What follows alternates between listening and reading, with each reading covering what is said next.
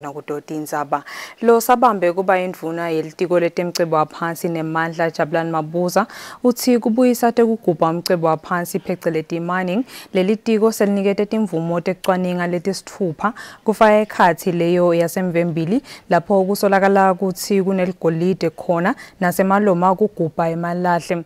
Imvuna beyikhuluma ePhalamende ngalesithathu.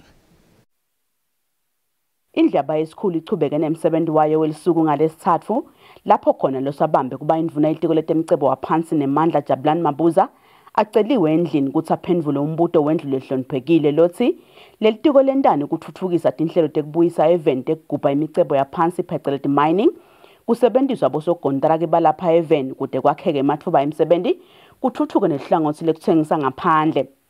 Indvuna seyiphendvula endlini ithi lelitiko selicalile kuniketa timvumo tekucwaninga temcebo waphansi pheceleti prospecting licenses letisithupha. Nyalo nje sesidishe out ama prospecting licenses eMhlume kuthiwa ngumhlume coal at Mhlume, gold at Mvembili, coal at Mpaka, coal at Lubhuku, coal south of Maloma kunelisite lelingendansi kwaMaloma ngama prospecting license lasakhishiwe lawo la kula Maswati nalapha eMotshane nakhona ikhishiwe. Naso unikwe le prospecting license kusuke kusho ukuthi utawuhamba ke uyo explore kokuthi vele lento lothi ufuna kuyenda ikhona yini itawuba khona yini. Naso ucedzile ke uyebe uyabuya ke so applyela i-license. Le license ke sengilena leta kunika imvume ke manje yekuwenda lo msebenzi. Na uyowenda lo msebenzi kufanele kokuthi wende lo msebenzi guaranteed utayakha emathuba emsebenzi vele utawubambisana yini nama contractors akithi. Ilunga lePhalamende lenkundla yasesiphoco Mduduzi Mathebula ubutile endvuneni ukuthi uhulumende yena utawuzuza kanganani. A properly structured mining industry lehamba ne value addition has the potential to bail us out kule unemployment crisis. Kubuda ke kokuthi and probably reduce ama taxes. Kubuda ke lokuthi ngabe how does government benefit from the mining sector other than the taxes stokhona kwehlisa le mithelo. Indvuna seyiphendvula ivetile endlini ukuthi uhulumende utawuzuza ngemithelo nekwakheka kwemathuba emsebenzi kwaso sive seMaswati. Uhulumende uzuza ngalo ukuthi nasekwenziwa lo msebenzi eMaswati athola umsebenzi. Once nje kwathiwa la sekuyaqala kuyembiwa noma kumbiwa ligolide noma kumbiwa idama noma kumbiwa eMaswati get employed.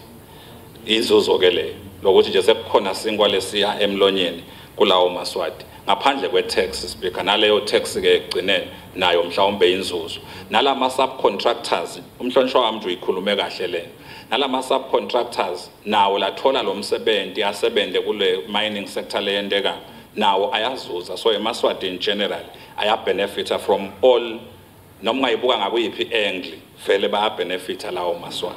Indvuna ivetile nekuthi live litawuchubeka lizuze etindzabeni tekuthuthukisa umnotfo welive njengoba uma lemisebenzi seyisukumisiwe ngalokuphelele live litawukhona ukuthengisela lamanye emave lemikhicito. Etindzabeni Eswatini TV kubika samkeliswe khoza ngasikhumbuzo Dlamini ePhalamende.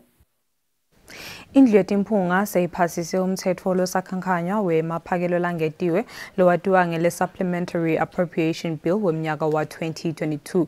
Lo mthetho utawubona litiko letisebenti nenhlalakahle yato lengetelwa imali letigidzi letingemakhulu temalangeni 200 million kulokunye.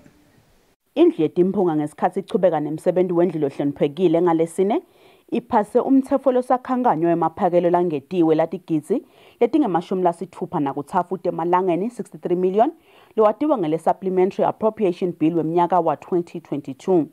Inhloso yalo mthetho kuthatha emaphakelo etiko tsite afakwe kulelinye litiko kude lelo tiko lichubeke nemisebenzi yentuthuko yelive.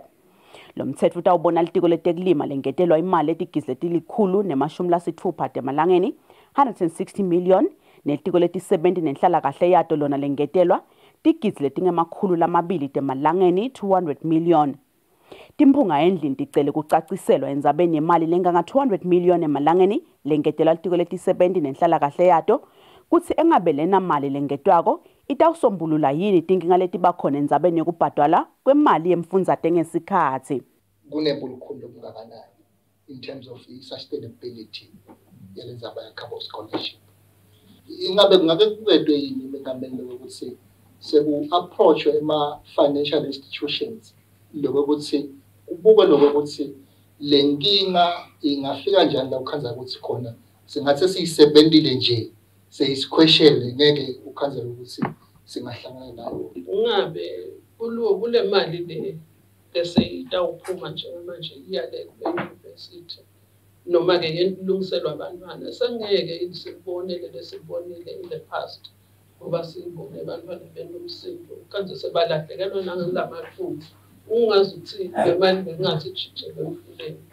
Ikhona in-assurance ku-minister kule mali le kokuthi itasibambela bafundi singakhansi kusebakhala ngemali lo 200 million lo kokwa la uyawusita bantwana already labasesikolweni noma kawunikwa labasa apply ngoba nayo inkinga lokuthi siyibukele.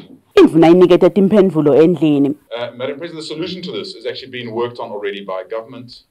It is putting together a scholarship fund. So the scholarship fund, the draft, which is currently also with the AG's office, is also recommending to put a fund in Eswatini Bank, so that students can actually go to the bank and apply for a scholarship at the bank, like most countries in the world actually handle it that way. We need to understand, obviously, Eswatini Bank is still government, so in a sense, there's still government standing behind it. What we are thinking as government, obviously, Eswatini Bank is a professional credit provider. And being a professional credit provider means that they're actually very good at getting back money that they loan out. So we're definitely hoping that throughout this year, we will be able to pay the student allowances on time. Indlu yetimphunga ibese yatigucula ibalikomiti lendlu yonke yaphasa umtsetfo we-supplementary appropriation bill wemnyaka wa 2022 kanti indvuna iphindze yabonga indlu lehloniphekile yetimphunga ngekubambisa lelitiko kulomsebenzi lomcoka welive. Etindzabeni te-Eswatini TV kubika Samkeliswe Khoza ngasikhumbuzo Dlamini sisephalamende.